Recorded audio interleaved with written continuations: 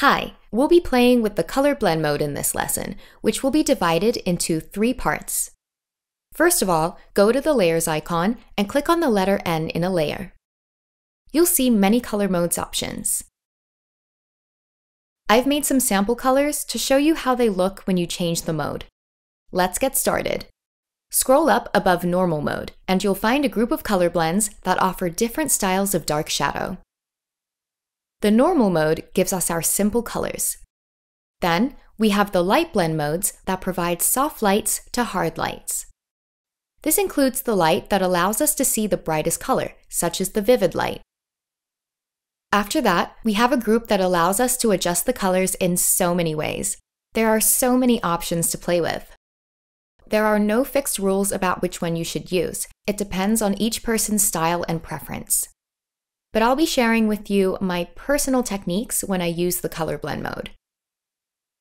I like using the color blend mode to control the light. I'll show you how in a second. First, I'll add a layer and rename it Shadow.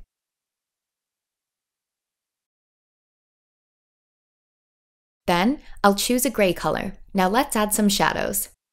Choose an airbrush and adjust the brush size based on the object. After that, I'll paint the area where I want it to look darker.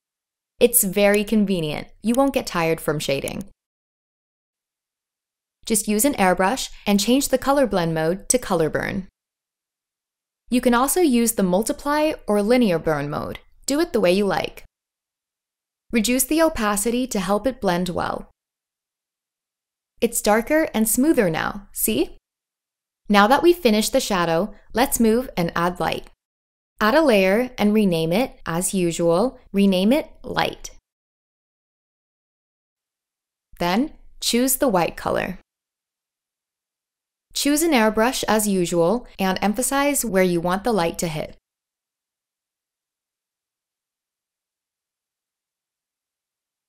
After you're done, choose the overlay mode, and you can choose soft light or hard light. That's fine too. Then, adjust the opacity as you like. I'll add a bit more light in the front here. Okay, that's it. It's done. Do you notice that it looks brighter now?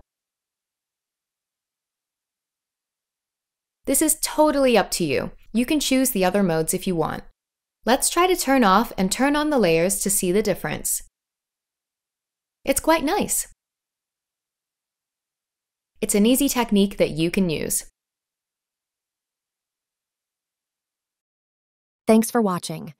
If you enjoyed this video, please like or leave a comment and subscribe to my channel. As a thank you, loyal subscribers receive a 10% discount on my Procreate Masterclass. Check the description for coupon code. See you in the next video.